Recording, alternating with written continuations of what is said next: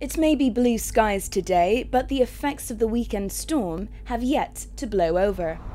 This morning, around 3,000 customers remained without power in the hard-hit areas of South Taranaki and Wanganui.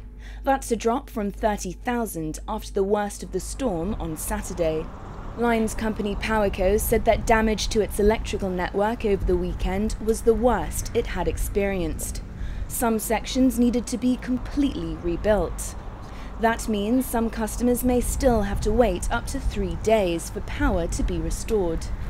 The winds, which reached around 150 kilometers per hour at the height of the storm, caused millions of dollars worth of damage. As the cleanup begins, authorities say it could continue for several months. In the town of Patia, the ferocious battering ripped roofs from more than 50 houses and left its commercial centre in ruins. While the weekend storm may have passed, NIWA says potent storms like that will be more common in the future.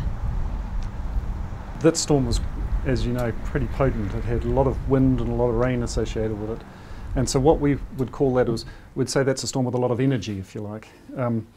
Now, associated with climate change, we're expecting the atmospheric temperatures to increase. And when that happens, we expect also that storms like this might have more energy and so able to hold more moisture. So the rain is likely to be heavier and more intense. And also with more energy, also you can have higher wind speeds in some cases as well.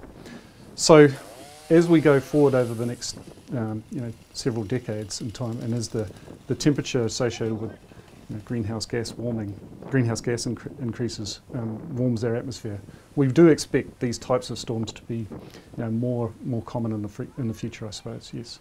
With warmer atmospheric temperatures, your storm systems can actually hold more moisture, can keep more moisture aloft in the clouds and in the rain system. And then when they do precipitate, when they do fall out as rain, it can be quite dramatic and intense.